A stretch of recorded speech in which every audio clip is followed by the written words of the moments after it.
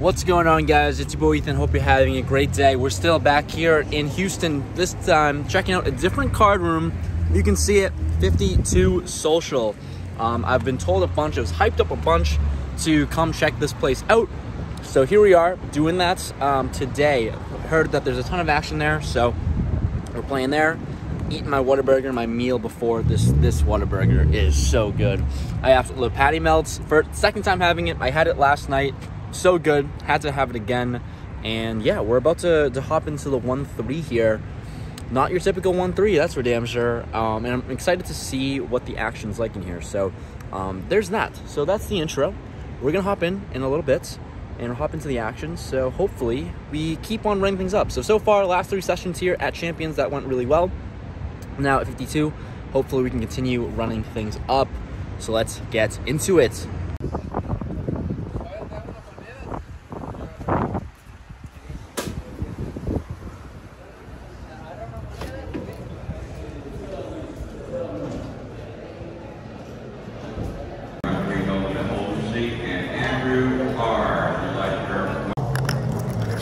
Buying into the 1-3 here at the normal Texas amount of $1,000. First hand with Jack 9 of hearts in the +1. We have an ungun limper. I raise it up to $20, and we get 3 players to make the call.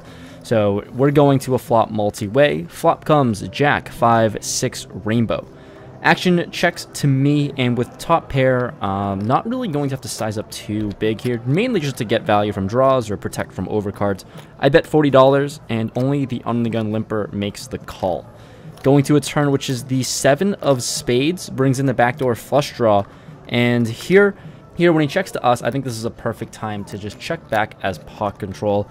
Board just super connected. There's a few 2-pair combos, and if he wants to check raise us, we're left in a pretty awful spot. So top pair with a gutter ball, we check it back.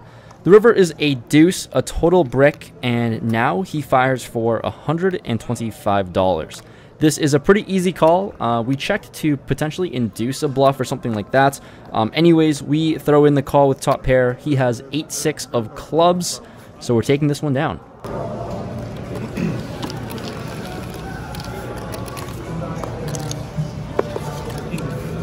Following hand, we have pocket jacks in the small blind. There are 2 limpers to an older gentleman on the button to my right. He's a pretty short stack, and he raises it up to $20.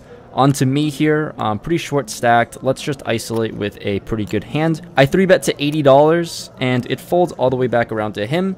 He puts in the all-in button of 175 total. Obviously, in this spot, we're never folding, so we make the call. He asked to run it once or twice. Like I said, I'm always very indifferent about it, so I say, sure, let's run it twice, whatever you want. We're running it twice, Texas style, with only 1 flop and 2 turns and rivers. I want to say I had 9-4. I think I had 9-4. Oh, you're good. We're up against aces, so yeah, that wasn't good for us. We double him up real quick. We add on for $500 more after that, and now we're in for $1,500 total. Next hand, pocket 3s in the big blind with a button straddle. We're sitting 1,400 deep, and pre-flop, this is a 6-way limped pot, or limp called, whatever you want to call it. 6-way called pot, I don't know. Basically a limped pot with the straddle on. So 6 ways to a flop. Flop is ace, deuce, 3 rainbow. This is perfect. Considering that we are out of position, there is definitely a lot of merit to betting out and leading here, but with so many players in there, hoping someone can take a stab at it, action checks to the hijack, who throws out a bet of $20, and unexpectedly, the button and small blind call, so plenty of action to go around here with this hand. This is a very easy and standard check raise spot, so I don't want to make it too big, but we're out of position, and I size to $115. Action folds back to the hijack, who unexpectedly puts in the jam? It folds to me, and I don't think I'm folding here ever. It seems very nutted, honestly, for the $600 3-bet jam. But I can improve to boats, so that could be nice. Also, while I'm thinking about it, she says that she wants to go home. So we're in Texas. Let's make the call. I'm not feeling amazing about it, but definitely going to be making the call. Let's hope to boat up. We don't boat up, but we still show our hand, and looks like we're good.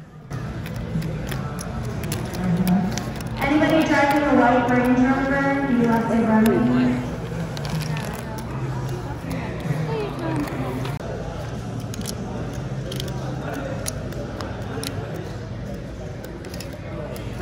Next hand after that, we have 5-7 of hearts on the button.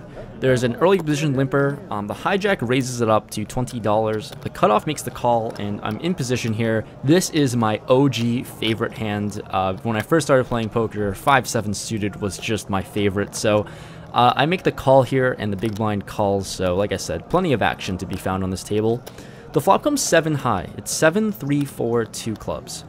Weird enough, action checks to me, and I think with top pair, multi-way, on a pretty draw-heavy board, I definitely have to bet here, just to protect top pair here, so I size up to $65. The big blind immediately check raises us to 200, and it folds back to me, and I tank for a while. I'm trying to think of things that he could be having here. So considering that he's on the big blind, he's definitely got a super wide range considering the price he was getting. So he certainly can have 6-5 here, although I do block some combos of it. It doesn't necessarily have to be 6-5 suited as well, given that it's multi-way. So definitely losing to a lot of combos with that. There's also some combinations of sets for sure.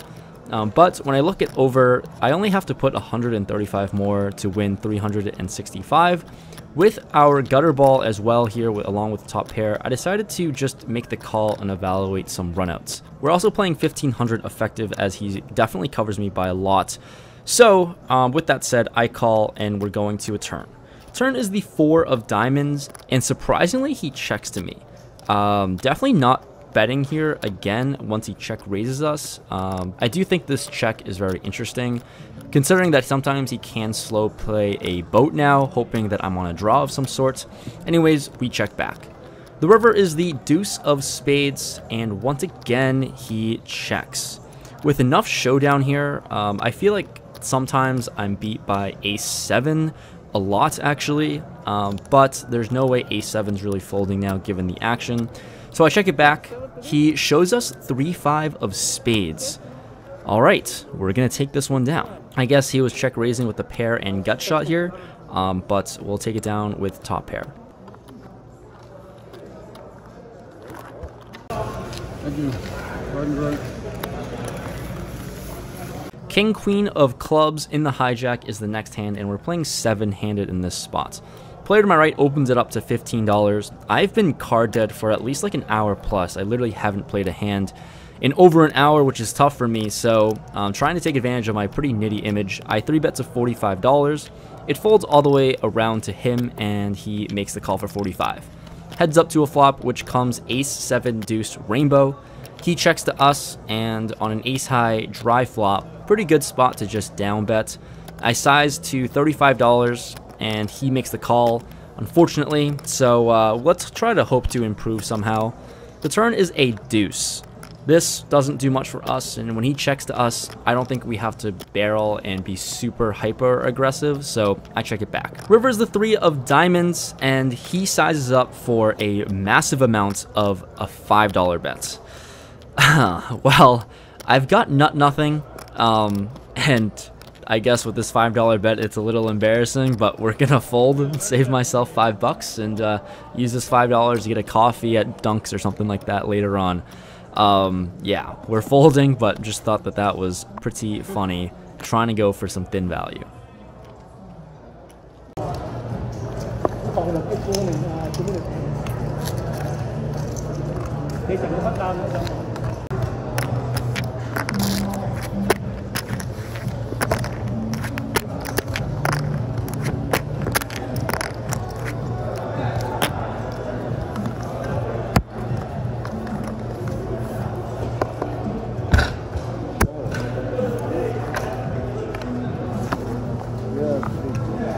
So about 2 hours later, we get this hand of 10-9 of hearts in +1. We have an under the gun limp, and here I raise it up to $20.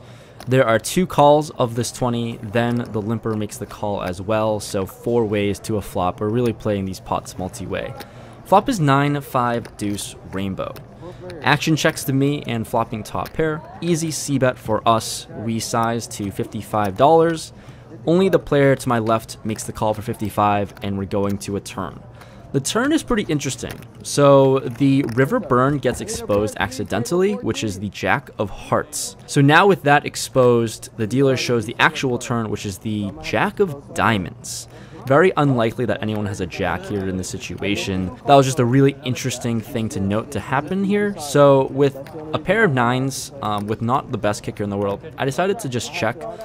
The player to my left now throws out a bet of $120. Like I said, very unlikely he improved to Jack 9 here, but with my weak kicker here with just a 10, I feel like I'm just bluff catching a lot.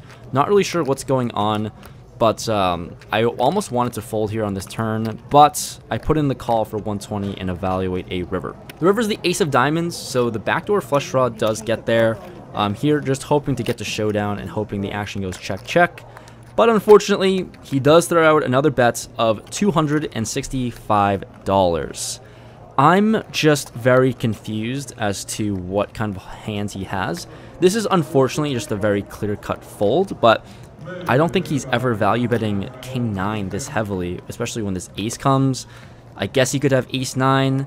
I feel like with this larger sizing, he's polarized to more sets or flushes, and there's no real bluffs that I can find calling on the flop and continuing on this run out here.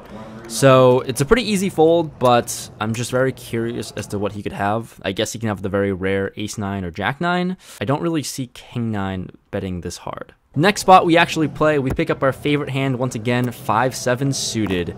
There's an on the unstraddle, and I'm in +1. Like I said, I've been super carded and I'm getting really bored, so I just open limp, which is horrible.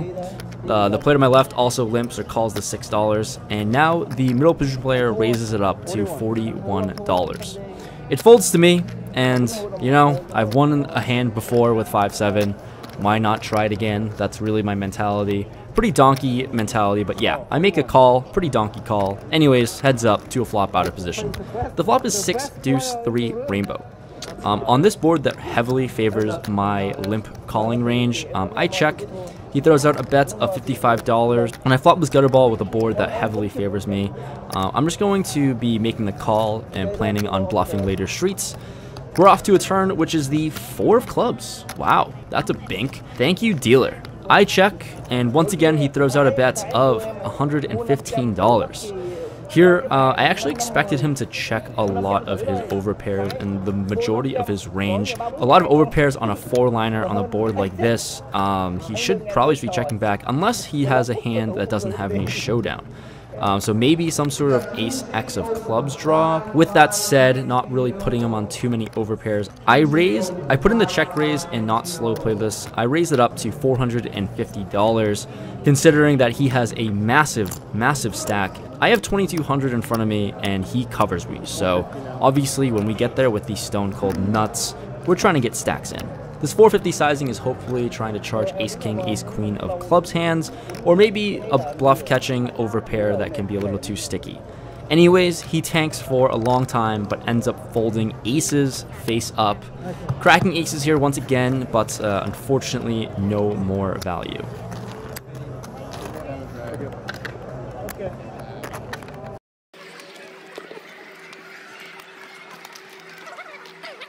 Last hand of the night. When I tell you I'm getting bored, I'm telling you I'm getting bored. There's a button straddle, and I'm in the small blind. I decide to blind raise to $12. And funny enough, the big blind now blind calls. And somehow I actually pick up a hand this time. I have ace-queen. The button makes the call as well, and me and the big blind obviously do not have an option. We're going 3 ways to a flop. The flop is queen 3-3 2 spades. Top pair, top kicker. I lead out for $25. The big blind, who also blind called pre, makes the call. So we're going heads up to a turn in a uncapped range for the both of us. So the turn comes the 4 of diamonds. We're pretty friendly with each other. He says that he can only call $10, and here with such a strong hand, usually I would size up to $50, but I'll be a little friendly, half friendly, and bet 15. Can't give him any discounts. Can't give him a discount of $10. He's got to charge 15. And he makes the call for 15. The river is the 7 of diamonds, and once again, he says that he can only call $15. Well, we'll just be friendly. These are some weird dynamics in this 1-3 game. I size to 35, just a little more than 2x of what he said. With this $35 bet, he does make the call. We show our premium ace-queen, and we're good. Ship this bad boy pot over to us. I made it friendly.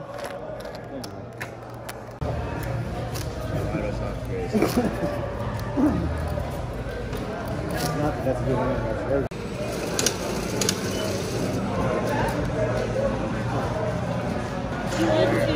That's very Get out, Blackjack. 8, 9, 10, 11, 12, 13, 14, 15, 16, 17, 18, 20, 21, 22, 23, 24, 32. Okay? Thank you. Thanks. See you. Have a good one. Thank you. Just got back home and recording this outro here. So 4 sessions in a row. It's gone super well so far. We played for 5.5 hours. In the game for 1,500, out for 23.40, 24.30. So pretty good day once again. 4 back-to-back sessions. So Houston's treating me well so far. The action's pretty good. Just tonight was pretty tough. I was card dead for literally like 3 straight hours. Didn't play a single hand. And yeah, that's kind of tough. But I eventually had to not catch as many cards today. But still, positive session. Anyways, hopefully you enjoyed the video. We're wrapping up this one. I think I have one more Houston video to come tomorrow. I'm gonna play five days in a row, 5 sessions in a row. Gonna be a whole lot of poker. And after that, I'm heading to Vegas for the first time, so probably gonna play a few sessions there just to check out what it's like. I've never been to Vegas, so I might as well just head out there since I already left my house and we're in Houston here. So that's it. Leave a like if you enjoyed, especially if you made it this far in the video. Subscribe if you're new to the channel, and I'll see you guys in the next video. I'm sure we'll try to run it up again last day in Houston.